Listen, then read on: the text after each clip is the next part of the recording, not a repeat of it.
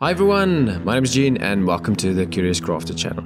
In this video, I'm going to show you how to make this DIY Miniature Stingray Ocean Diorama. Wow, that's a mouthful. Well, yes, that's what I'm going to do in this video. I hope you enjoy it. If you do, please remember to like, share and subscribe. And I hope you enjoy this video, guys.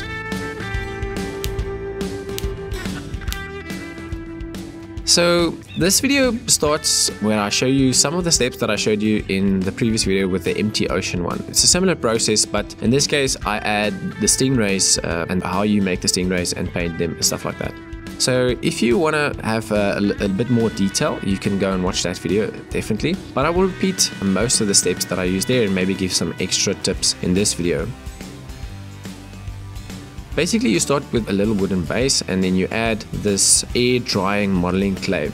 I start by flattening it out on the surface, and one of the key things that you have to figure out is how to make it stick to the wood properly. And the way to do that is just to make sure that the wood is completely wet. I then form little ridges, which would be the sand ripples that you would find in a shallow ocean. I just make these ridges by pinching my fingers together, and then I smoothen this out by adding a little bit of water and then rubbing my fingers over the top surface of this.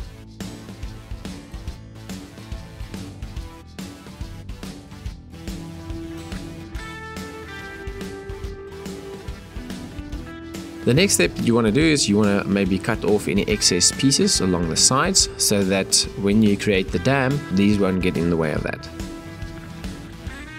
So after about 24 hours, maybe even leaving it in the sun or somewhere where it's a little bit warmer, this will dry out and it will look like this. This will be completely hard, and then you can start by gluing some sand to the top surface.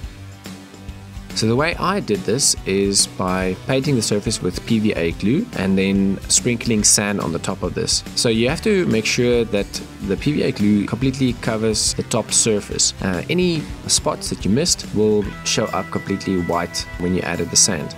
You can maybe add a base coat, but I found that just adding 2 layers of sand is completely sufficient.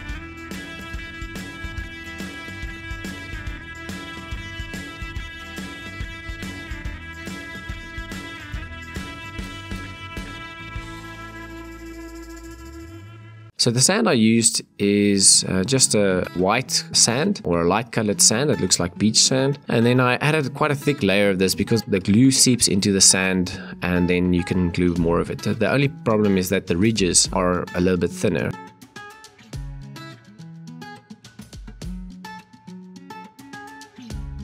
And any excess sand I just pour into this bucket again and then add the stockings and the elastic band around it so I can just use it again and again and again. So you really don't lose any sand, you only need a very little of it. So after you did one coat, just wipe off any excess or any clumps or anything, and then you'll see that some spots may be lighter, like on the edges here or on the ridges, it's not completely covered. And then I just do another layer and it would look perfectly fine after that. I made sure that the ridges actually have some glue on it and also the sides.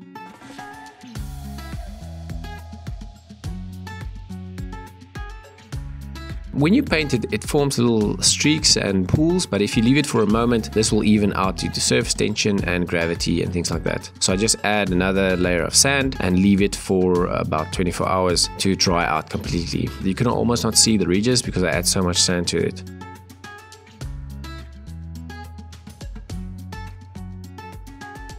Again, then just wipe any excess sand off, because now when you want to create the resin, you don't want any of this sand to go into the resin or be swept up into the water part of it. So the clay I used to create the stingrays is called Fimo clay. It's a oven hardening modeling clay. So I just cut off a little piece of that and then I start softening this up by rolling it in between my hands and then folding it over and rolling it and folding over. You have to do this quite a bit until it's softened up. So the clay that I got seemed quite hard when I started with it. I'm not sure if it's old. I think the newer packet would be a little bit softer to start with, but I managed to soften this up enough to work with it. There are some different techniques that you can use to soften up old clay. You can add a little bit of heat. This is also done when you put it between your hands, but if it's really cold where you are working, it might be difficult. You'll have to maybe put the clay in a little bit of a warmer area or something like that. Another thing that I've seen people do is they add Vaseline, a little bit of Vaseline to it, which seems to soften it up quite a bit. I tried both of these. In some cases, I added too much heat and then the clay started hardening and I couldn't do anything with it. And the Vaseline started to break down the clay at some point. So I found that the easiest just to toughen up and roll it between your hands. So what I did is I made a very small stingray shape out of this and then added the eyes, and this would be the base, and then I hardened this in the oven according to the instructions on the packet.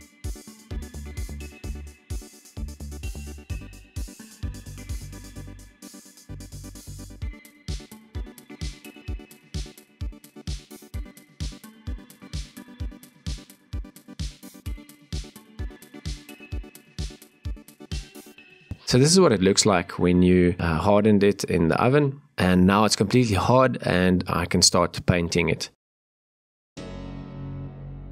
So I wanted to create quite a big contrast between the different parts, especially because this is going to be casted into the resin. So the bottom I painted white, which would be a nice contrast against the dark blue of the base. So the bottom is white and I did about 2 coats of this.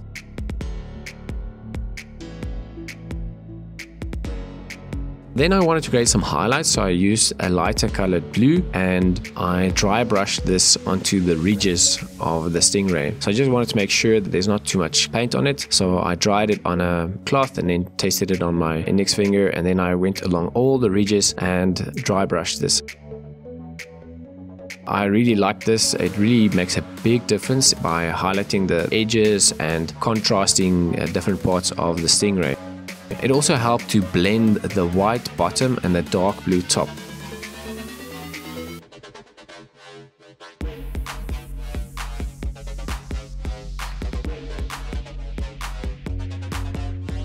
So the next step was to add white spots. Again, what I went for is the contrast in the darker and lighter colors. So I added spots to the back part of stingray. So you'll see in nature also some stingrays have these quite amazing spots on them. Maybe not as colorful as this one, but there are really amazing stingrays out there. So you'll see I created 2 of them. The one has a little bit more curled edges and I really like that one a little bit more.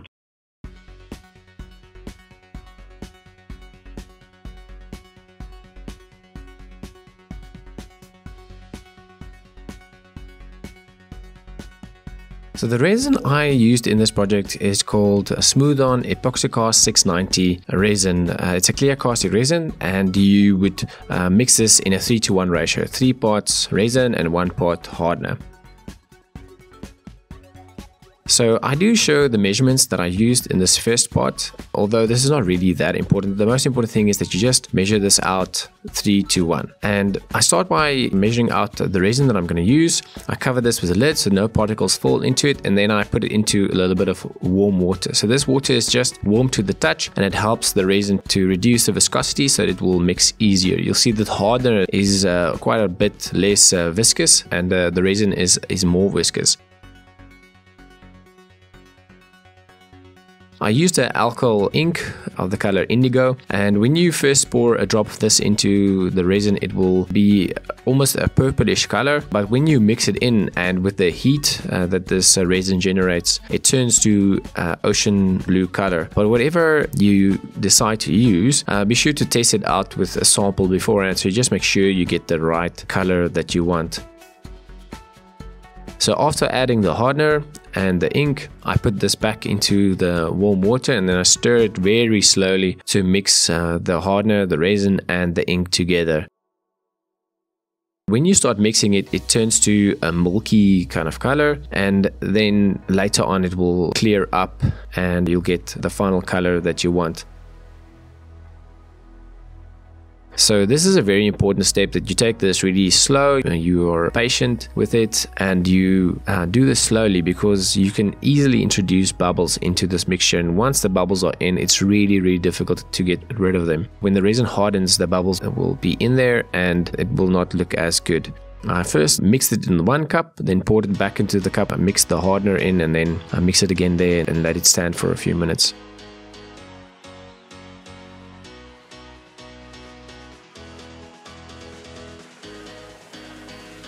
So it's important to cover your hands when you use resin.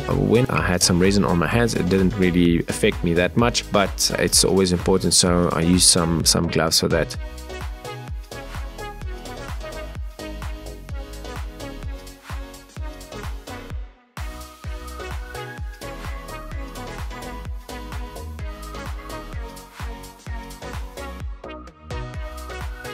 First part, as I said, is I just cover the bottom part of the sand with a layer of resin, and this is just to lock in any bubbles or any particles. I've did a few tests beforehand where I didn't cover the bottom part with a layer of resin, and it really turned out a disaster because there were so many bubbles in the block that you couldn't see what's going on inside the water. So when I started covering this bottom part with resin and just let it harden first, no bubbles will be introduced from this part.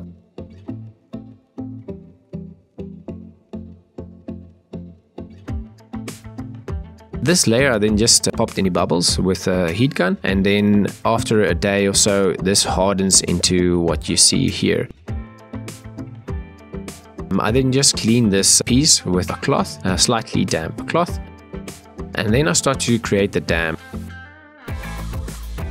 So I created the dam with little plastic sheets from old toy boxes, and then I just make sure that the inner part of this is completely clean because I don't want to introduce any particles. I wanted to fold this then into a perfect square so that the edges are neat and straight, and then I created a nice dam for them. So if you don't have long enough pieces of plastic, you can just add some more of these strips, and then you want to add it in a way so that all the edges are straight.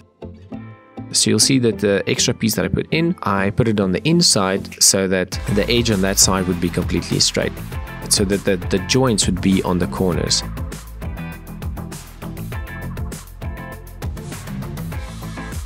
Then I create the dam by gluing it on with hot glue and adding this plastic. So once you do this, it bonds with the plastic, so you won't be able to remove it and still have the plastic available for the next one. So this is a once off. Just do it correctly. Make sure that there's no gaps with hot glue so that the resin will leak out. Any tiny little gap will ruin your project here because the resin will leak out and you will lose the project. So go around this whole edge, make sure that there's no gaps, and then you can cut off any excess pieces. I just wanted to make it look neat and tidy, so I cut off any excess pieces at the top.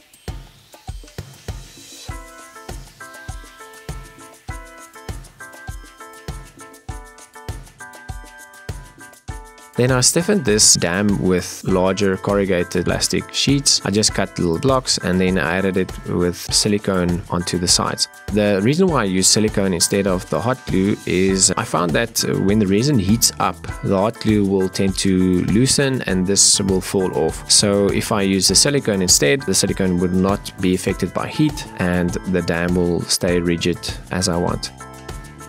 I left that for a day. I also use a rubber band along the sides just to keep everything in place. Then I used Vaseline just to paint the inside of this dam. It's a release agent for the dam. And then the next step was to add the resin and the stingrays. I used a popsicle stick or a mixing stick for this just to prevent any bubbles, to reduce the velocity of the resin, and then I added the stingrays into the cast and moved them around as I wanted them.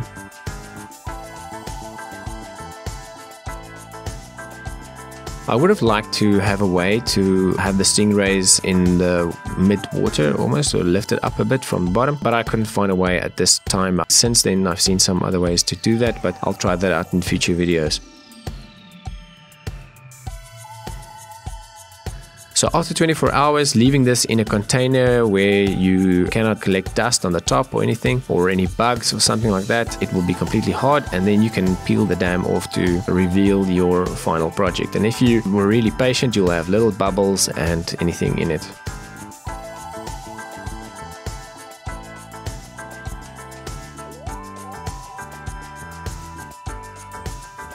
So this is what it looks like at this point. The next step would then be to cut off any of the ridges on the top of the resin where it glued to the side walls.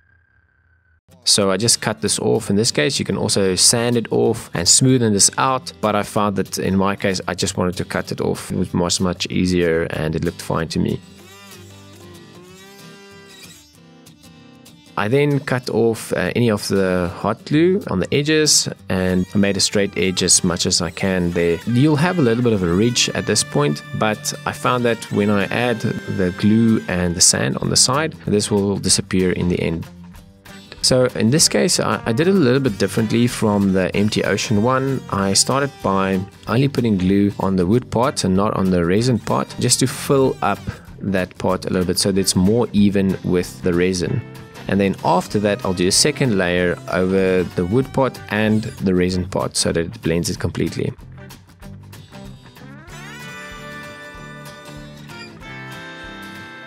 So I'll glue all the sides and then I add sand to that. It's really important not to add too much glue, because if you do, the sand will sag down and it will create these ugly ripples on the side. So just add a little bit of glue and then sand it and turn it over and just continue this process.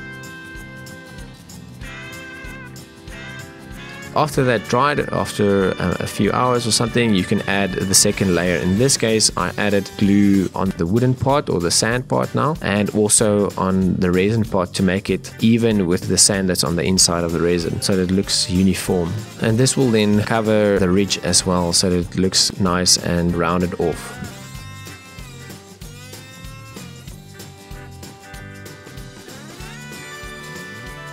You don't have to worry about any sand that's now on the resin because there's no glue. It will not stick to it and you'll just wipe this off later. Just make sure you don't get any glue on the resin because then you'll have to wash it off somehow. But the PVA glue I think is water soluble, so you can correct any mistakes like that.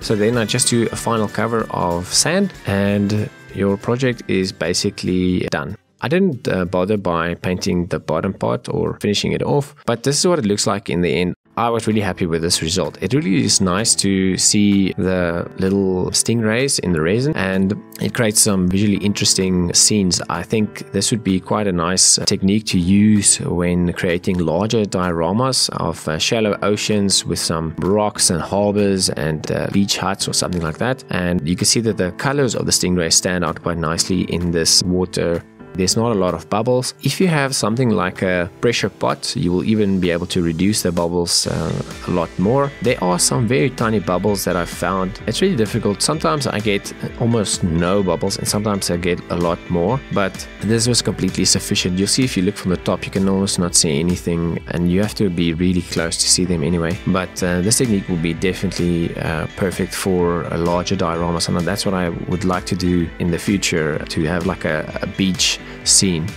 Anyway, so if you haven't followed me yet on any other social media, I also have some other places where I have content like Pinterest or Facebook. Instagram is quite big for me, and obviously YouTube and so on. Be sure to follow me there as well. I'm also working on a website where I'll be sharing more content, and then I also thinking of creating a Patreon site soon. So be sure to keep an eye out for this, guys, and thanks so much for watching this video, and I hope you have a great day.